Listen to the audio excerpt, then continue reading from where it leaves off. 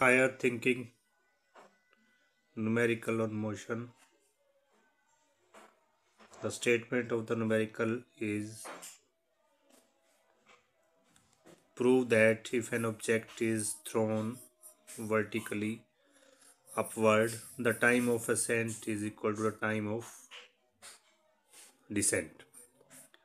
So in this we have to prove that if we throw an object upward and it comes down, then in both cases the time of ascent is equal to the time of descent. That is, time of going up and time of coming down is equal.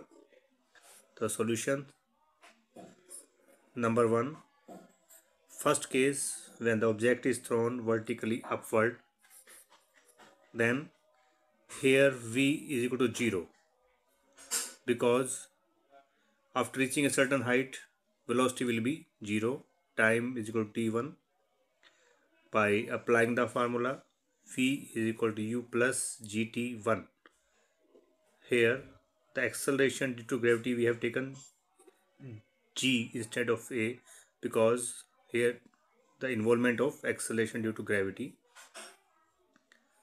Here the acceleration due to gravity, that is g, will be negative because the object is going against the gravity. When an object goes against the gravity, its value is negative. So putting these values, v is equal to 0, u plus g will be minus g t1. We will solve it. gt1 will come here, u is equal to gt1 and t1 will be u upon g. This is the first case when the object is going upward. Now second case, when the object is coming downwards, then here u is equal to 0, time is equal to t2. By applying the same formula, that is v is equal to u plus g2,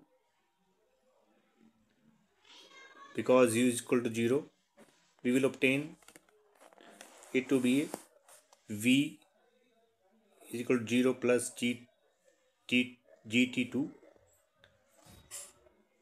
Here we will see that if as the object falls back to the earth with the same velocity as it was thrown vertically upward, you will see that when we throw an object in the upper direction, it comes back with the same velocity. So v will be equal to the u, that is final velocity will be equal to initial velocity. Hence we will use u instead of v here. The equation will become u is equal to 0 plus gt2. Solving this, we will get t2 is equal to u upon g. This is the second equation and this is the first equation. From first equation and second equation, we will get t2 is equal to t1.